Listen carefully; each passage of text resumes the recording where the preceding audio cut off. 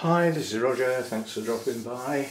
On the advice of a friend, I got this, this is a new orchid that I got at our show last Saturday, so a week ago. And my friend bought one at the same time. And she got hers out of the pot and said there were no roots and a load of soggy moss. This is Encyclia Shin Fong Thomas. So let's see what mine's like. I'm going to take the stake off simply because if you try and mess about with a stake when you take the plant out of the pot, you can actually break the spike. You're more likely to break the spike. So let's see what we've got then. Expecting the worst. So there's this piece of bark stuck down that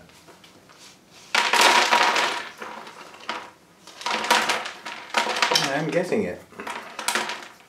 I would have expected better from where that came, but where it came from was probably doing no more than selling it on.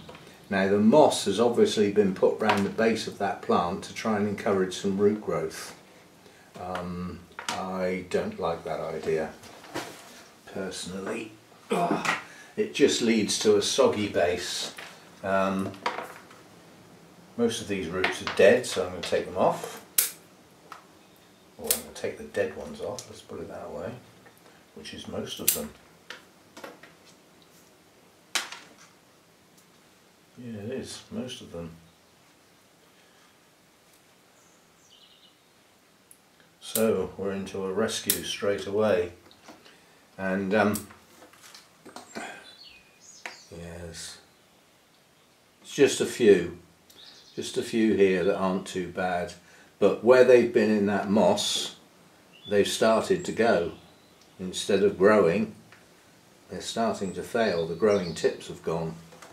So the moss was not the best of ideas. It should have made the plant work. Now this is quite a nice plant with quite nice blooms that I would like to keep long term. I'm just taking the sheaths off at the moment. There's another, if you look at this, oh, hang on, that camera's not the best of angles, is it? If you look at this now, you look at the colour of the sheath, that's dry. This sheath is soaking wet. It's absorbing moisture and holding it. And that is a sure way to rot a rhizome. So I'm taking them off. Hopefully that will allow the base of the rhizomes to dry out because they are very wet. There is a sign of a new growth just there. New growth normally equals new roots, and if you look at the base of that pseudo bulb, looks like there's another one. So this may be coming into growth. We can only hope. If it does, then hopefully we'll get some roots. In the meantime, the bulbs are relatively plump. Certainly this latest one is nice and plump. Yeah? The two behind aren't bad. There are resources in this plant to allow it to survive, feed itself via photosynthesis via the leaves. It has 4 nice bright green large leaves, so it can provide some sugars and things generated by the photosynthesis process. It's not going to be able to get resources up through the roots because it hasn't got any. So what do we do then? We want to regenerate this. Where do we have to put the energy? We have to put all the resources into the base of the plant to try and get new roots. So unfortunately we sacrificed the blooms. Tough. So we now have a plant that can probably survive 3 or 4 months without roots from its internal resources and the resources it can generate via photosynthesis. So all it needs to do is to be, oh hang on, Noisy wants to go out. Do you want to go out? Come on.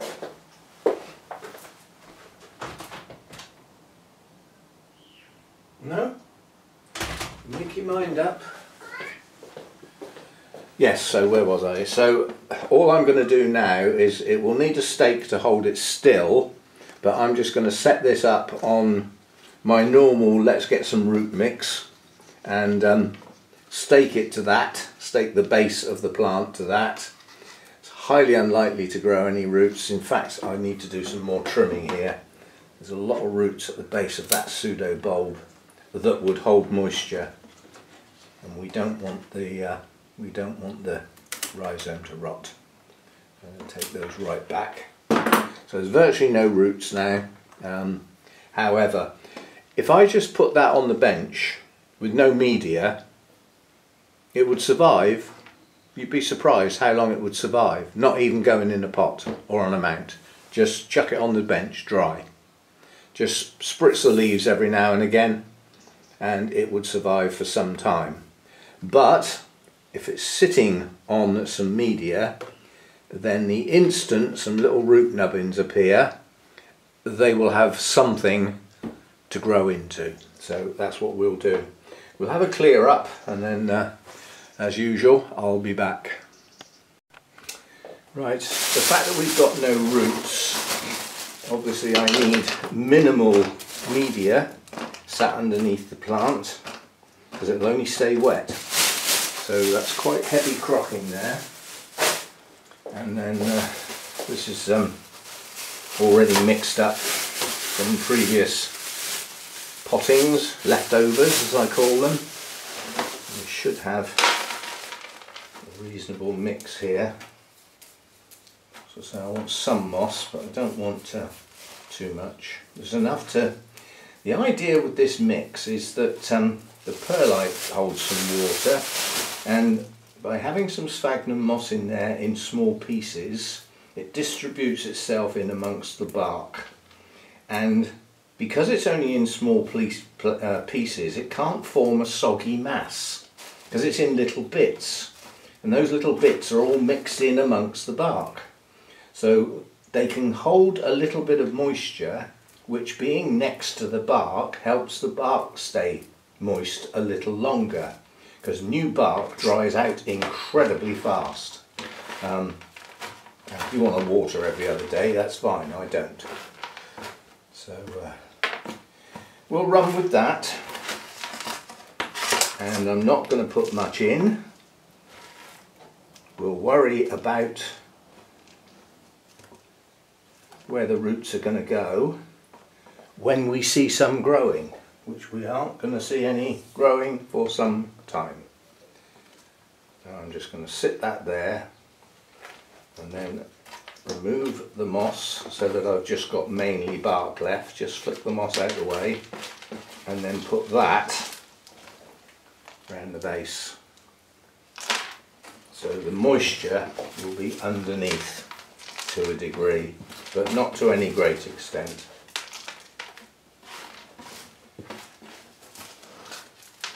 As I said, there were two new growths showing.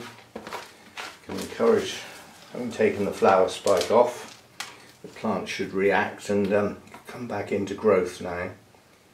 Stay. We need some clips and some stakes. Let's see what we can do. This won't be very easy to stake because I've got no depth, no media depth.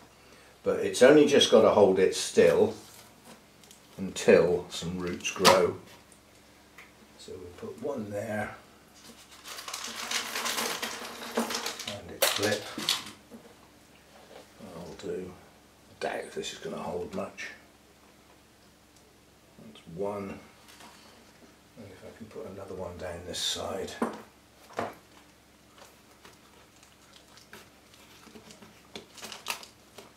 Huge pieces of bark in there, there's not much room. We've got another little one. We might have to try and get some more of these clips sometime. A bit low.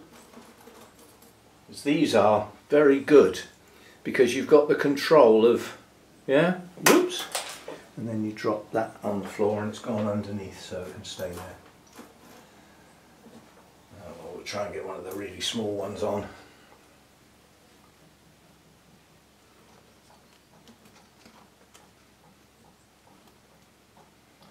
And then what I'm going to do is, the fact that those stakes are not holding very well, I'm going to now clip the two stakes together. And we can do that with a grabby one, a metal grabby one, because they're quite firm. And none of that is very stable, but it's good enough to stop it wobbling to any great extent. As I said, it's not going to get watered very often because there's no roots to water. So all we've got to do is keep that gently moist, not soaking wet, and we'll stick the label back in despite it being torn.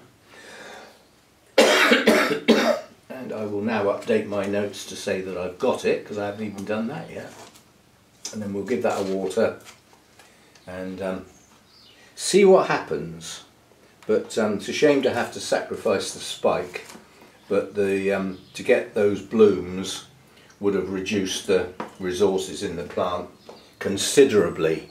To go from buds to blooms, that's quite a bit of resource, and I'd much prefer the resources to stay in the plant while it thinks about generating a new root system, which hopefully will coincide with those new growths. I doubt if we will see any roots until those new growths get going, and depending on the plant and its the way it does its rooting, some of these types of plants with these types of pseudo bulbs don't put their new roots out until the new growths are quite mature, so we could have to wait some time. But like I said, we've got nice plump bulbs here. They should last the plant quite a while without having to worry too much about the fact that we haven't got any uptake from the base of the plant. Now obviously with photosynthesis there's only a certain amount and certain types of feed. That's not a full nutrient cross section, but it's enough to keep it alive and hopefully stop it shrivelling for a while, but not forever. It will need roots eventually. So there we go, that's that one done, and that's all I'm going to do today, and I will see you tomorrow for the Sunday chat.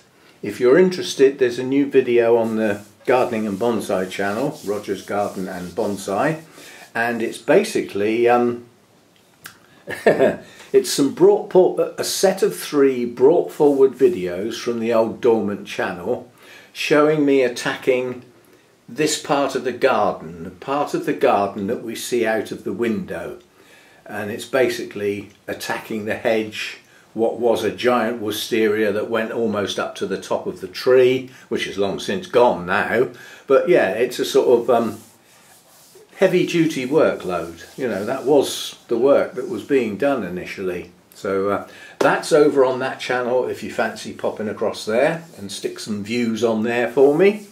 And yeah, I'll see you tomorrow for the Sunday chat. Subject as yet unknown.